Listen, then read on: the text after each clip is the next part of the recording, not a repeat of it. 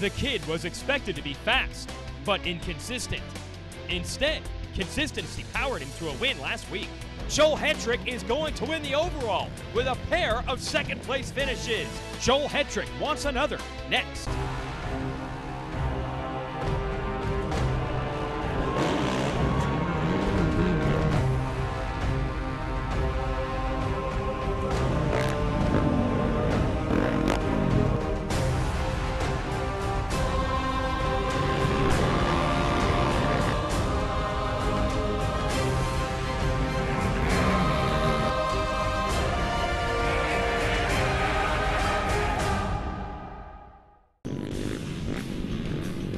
Hello everyone and welcome to Sunset Ridge Motocross here in Walnut, Illinois. Jason Wygant, of course, your host for Racer TV's continuing coverage of the AMA Pro ATV Motocross Championship. This is the ITP Tires Sunset Ridge National. The sun is actually not set on the track. We've got perfect conditions for racing today and the fastest four-wheeled motocross riders in the world ready to do battle. Everyone gunning for the big 44 of Chad Wienen, who's won 2 of the first 3 races this year. The Yamaha man leads the points. Fellow Yamaha rider Thomas Brown has had a pretty solid season going so far. And there are a bunch of privateer teams that would like to factor into this. Not only on the pro side, but we run a variety of amateur classes out here as well. This is the place to come get noticed and discovered and try to make a living as a professional.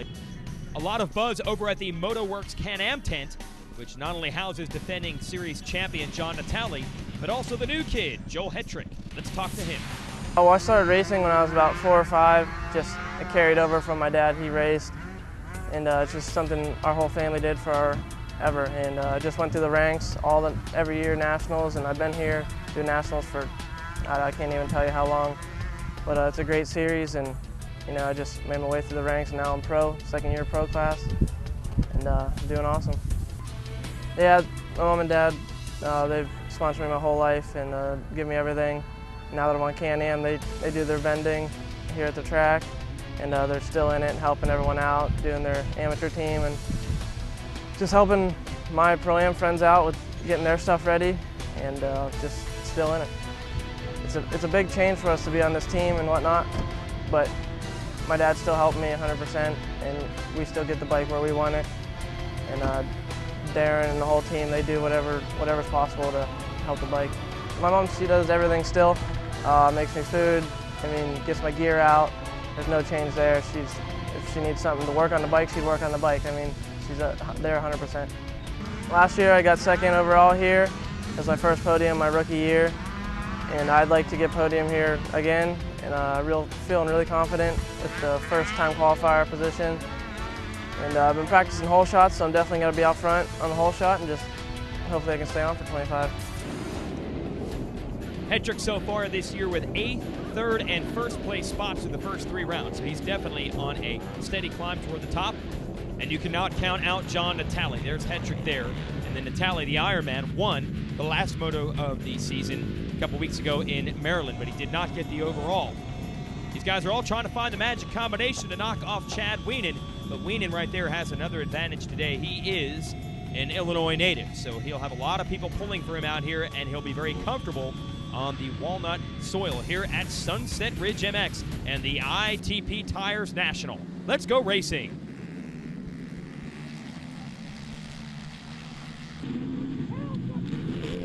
Battling for the whole shot here in turn 1. SSI Decal is going to hand out some money. And the battle is on. Your leader, 708, the Bumblebee, Harold Goodman. And he's got Lone Star's Nick Denoble here on the red Honda on the inside. And they're going to go at it. Looks like that's Wienen up to 3rd. But look at the leaders. Denoble going to take it away. Oh, and we've got a bump and grind situation here in the first turn. And it doesn't look like Joe Bird or Thomas Brown are happy about that. They have been left in the ditch while everyone else is getting away. See a nice sandy soil laid down here in Illinois, and this track is going to get very, very rough. And right now handling it best is Denoble, and it looks like Wienen has gotten around Goodman and is up to the number 2 spot.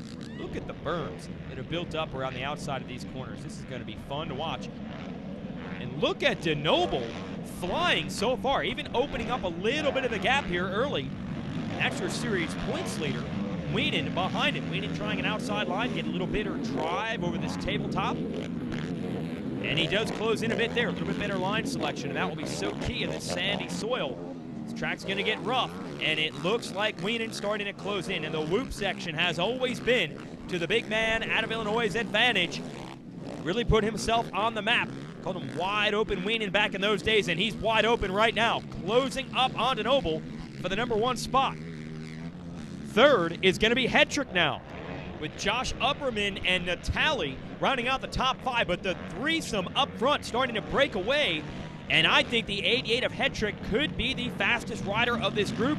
He is now close to the rear tires of Wienen, and Wienen's got to try to figure out a way to get around Denoble without opening the door. And he's just found it. He's going to go around the outside.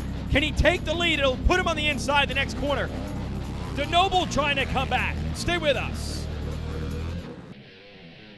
Racer TV is brought to you by Can-Am and by Amsoil.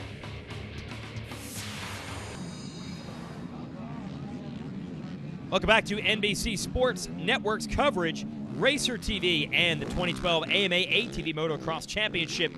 We had a battle for the lead until we went to break.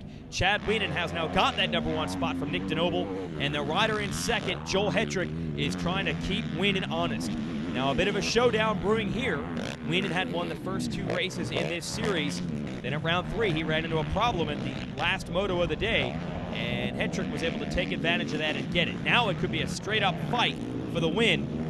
Looks like Josh Upperman and John Natalie battling for 3rd and 4th. We have lost Nick Denoble, who was your early leader, from this group. And in fact, now we hear that Denoble is out of this race with problems. So unfortunately, 0-0 as far as the points are concerned. If you're winning, you do not care about that. You want to just win motos and try to demoralize the competition. He knows that Hetrick wants to beat him straight up. He wants to prove he can do it on pure speed. And when you get to long, rough whoop sections like that, it is hard to keep Wienen honest. And that's the task that Hetrick has been saddled with so far. They're doing a good job, though. They've gotten away from Upperman and from Natalie. And you can see a lot of these riders running the pink livery. It's a pink race here, going to raise some awareness and funds, of course, for breast cancer. And Wienen, real men wear pink. He and the rest of the riders, they don't care what the thing looks like. They just want to ride it as fast as they can, and he has done a phenomenal job here now getting away from Hetrick. And Wienen, we've talked about it quite a bit so far this year. He has gotten off to strong starts in this championship before, but each time he has had something pull it from his grasp. Last year was a major injury that a lot of people did not think he could come back from, a broken back. Started his own team here, Wienen Motorsports Yamaha, and with help from Walsh Racecraft, they have obviously put together a first-rate program. Hetrick running strong, but not able to maintain the pace. And Natalie is back in 3rd. But the Ironman's got to be a little bit concerned over Wienen picking up more points and more moto wins. Now, again, consistency will always win out in the championship, but you got to at least fight for those wins when the opportunity is there. This time around, Natalie didn't get the start he wanted. He didn't put himself in position to challenge the 44. And I'll tell you, it is a thing of beauty to watch when Chad Wienen is able to get out front like this. He throws that thing around. As we said, he's very fast through the rough stuff. And when you give him a lead, as Usain Bolt likes to say, no one is going to run past him. These guys got to try to beat him off the start and see if they can make it work there. Natalie was able to challenge him, for example, at the opener when he started in front of him. And remember, we run 2 motos in ATV Pro Motocross. We're on the last lap here at Moto 1. But these guys will have the opportunity to turn the trick on Wienen in the second one. The fans here don't want to see it that way, though. This is an Illinois native, and they have seen him come so close to this title so many times, and they're hoping this is the year where it happens, and it could be launched by this great first moto effort here in front of his home state fans. Chad Wienen just wheeling away. Hetrick and Natalie are going to have to hope to come back in moto number 2. 4th in the moto is Upperman on the Baldwin Motorsports machine with Goodman, who was up front earlier, in a solid 5th. Checkered flag is out. Moto 1 goes to Chad Wienen, and you hear the crowd support behind him.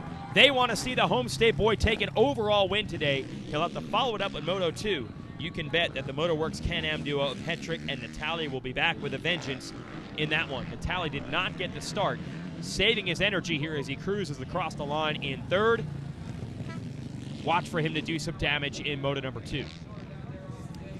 Hetrick has proven to be very consistent early in his professional career. Will that consistency pay off with another overall win? Find out when we come back. Racer TV is brought to you by Can-Am and by Amsoil. Welcome back to Walnut, Illinois, and the ITP Tires Sunset Ridge National. Earlier in the show, we mentioned that a lot of the machines and riders are running pink gear, numbers, graphics, decals. Well, it's because we're raising funds and awareness for the Susan G. Komen Foundation here in the Quad Cities area, and that includes the 2nd annual track walk, where fans actually get to go out there and walk the track and see exactly the type of terrain these riders have to master in order to win. A little strategy session between a variety of the riders here as we prepare for Moto number 2. Chad Wienen got the win in Moto 1 over Joel Hetrick and John Natalie. And the riders very carefully surveying their gates to start all critical. Of course, there's Josh Upperman, who's gotten the majority of the hole shots this year on the Baldwin Motorsports machine. Looks like he was going to line up toward the inside of the start. Watch out for Howard Goodman there with the shaved head. He was the rider up front early in Moto 1 today. And we're hoping Nick Denoble can bounce back after leading Moto number 1 and then running into some problems and was not unable to finish that. Let's go racing here in Moto 2. Well, a rocket out of the hole is Chad Wienen on the 44, but look who sweeps around the outside. He's back. Nick Denoble grabs another SSI Decals Hole Shot Award. So whatever problems they had with that machine in Moto 1, they've got it fixed in Moto 2. And a much better start in this one for Natalie, who is up to 2nd. Thomas Brown and Wienen 3rd and 4th. So Natalie has the opportunity. He's looking for it. Look at Wienen getting bucked and bounced around in these whoops. A little bit of blood in the water here for these guys to go after your championship points leader. And now Natalie into the lead, and he's tripling downhill. And what happened to Denoble? Apparently more bad luck has befallen him. Natalie's not going to ask questions about that. He does not have time.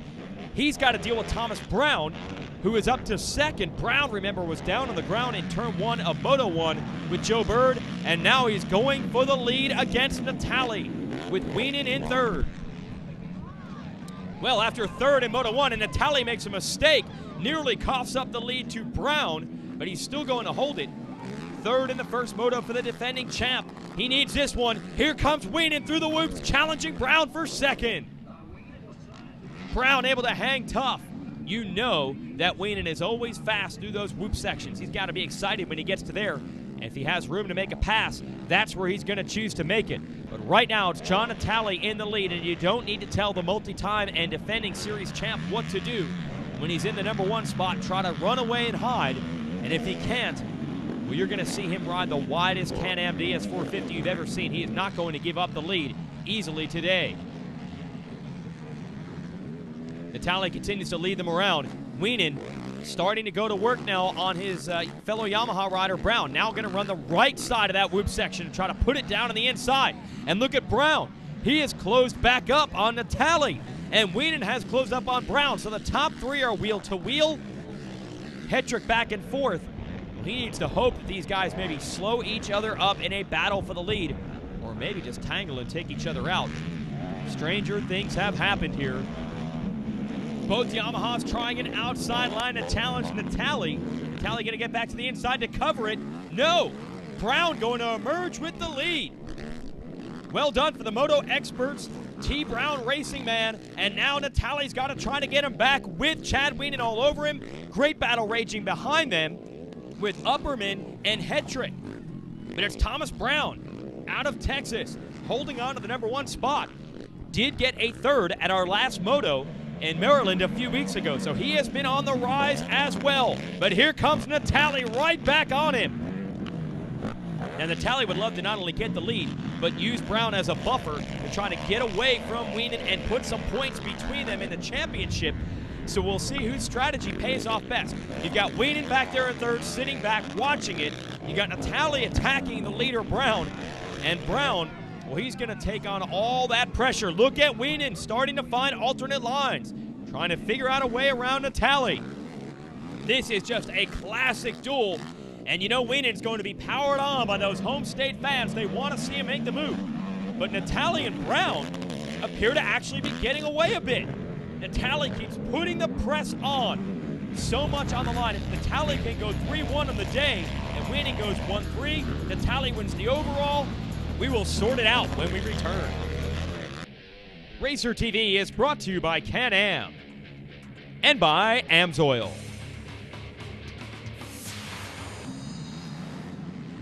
First-rate battle is on here at Walnut, Illinois, and we've had a shakeup since we went to break. It's now a pair of Yamahas out front.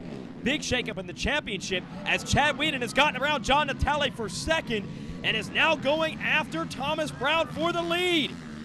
And somehow able to run it around the outside. Now Wienen has the momentum at the bottom of the jump, but he chooses to cross over from right to left, go to the outside, and that allows Brown to hold on to the #1 spot. Well, Brown definitely showing he can ride under tremendous pressure. Now, he is not in contention for the overall win today because he was 7th in Moto 1 after that first turn crash. But here comes Wienen challenging him again, and Natalie not too far back in 3rd. Unbelievable racing. Wienen's not giving up. He's got another drive around the outside, and it's going to put him on the inside the next corner, and finally he's able to take the lead. Well, he sat back there and waited, and late in the race here, making the attack. 10 laps down, and on time, I think we're going to get 4 more laps in, and Wienen is pouring it on, starting to get away. The bigger question is going to be, can Natalie or Hetrick, who's in 4th now, make a run at Brown? Because that's the 2 points in the championship, the difference between a 2nd and a 3rd. And the MotoWorks Can-Am team knows it. They don't want the Yamahas to go 1-2. If they cannot stop Wienen on the day, you've got to at least stay as close as possible. So expect some good racing down the stretch, even if these last few laps might just be a victory tour for Illinois' favorite ATV pilot. And Chad Wienen through those whoops, that's where he makes his money, wheeling away from the pack. Now Wienen won the first 2 rounds of the series, jammed his wrist at our last moto, the last round in Maryland, and that held him back a bit. And he was quickly able to reestablish the momentum here, and he really doesn't care about a perfect season or how many wins he gets. He's been there, done that. He's won plenty of races. The goal this year is the championship, and for that you've got to be consistent, minimize the damage on the bad days. Wienen has definitely proven after a big injury last year that he's gotten all of his speed back. Can he maintain this type of consistency all year long? If you're Natalie, Hetrick, Brown, you're hoping he can't. You get back in the championship race. So far, so good for Wienen. A little help from his fellow Yamaha rider, Brown. They're going to steal a bunch of points from the Can-Am boys today. Wait a minute, maybe not. Here comes Natalie with a last-ditch effort. And they're both trying to run the outside line. It's so rough, dancing down those braking bumps on the inside. Brown and Natalie going wide. And you saw they're actually closing back up on Wienen at times. We might have a battle for the win after all. Here goes Natalie around the outside. Brown's got it covered. Up to the top of this big table. Hetrick just doesn't quite have the pace late in this moto. It's going to come down to how hard can Natalie push Brown. Can he push him all the way to the rear wheels of Wienen and then maybe get a mistake?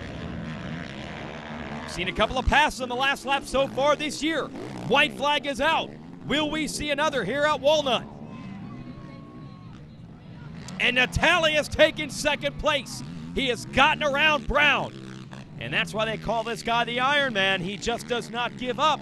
Late in the races, when everyone's tired, he keeps digging. And you know he can see that 44 in front of him. He knows what he needs to do. Try to get to Wienen and mount a last-ditch effort. And he's closing the gap up big time. The last 2 laps, Natalie has been about a second quicker than Wienen. But time is up, and Wienen is just going to hang on and win. What a charge by Natalie at the line. And he gives the high sign to, or I'm not sure if that's a high sign, good race, or if he's bummed at what went down there between he and Brown. Wienen doesn't care. He's got the overall, but Natalie's got to take some confidence about running these boys down late in the second moto, which just sets the stage for more great racing as this championship goes on. The fans here at Walnut got what they wanted. Chad Wienen has taken the overall win, and he does it with a 1-1 sweep. Hetrick third overall. He did collect the ATV Riders Fast Qualifier Award earlier today. Brown and Upperman round out the top 5. Well, it was a great day of racing, and it went right down to the final laps. But Chad Wienen was able to maintain his lead to the end, and here's how he got it. Our Can-Am turning point of the race will take you through this pass for the number 1 spot. The 84 Brown leading most of the way in this one, but watch Wienen. It's a long way around the outside. Doesn't seem like the way to go, but it will set him up for the inside of the next right-hander. Everyone wanted to go wide in this corner. Wienen started it on the inside, and from there he was able to grab the lead. And while Natalie and Brown ran him hard to the end, they couldn't stop him. The only problems for Wienen on this day, can't get the champagne open here on the podium. For everyone at Racer TV, I'm Jason Wiegen. Thanks for watching.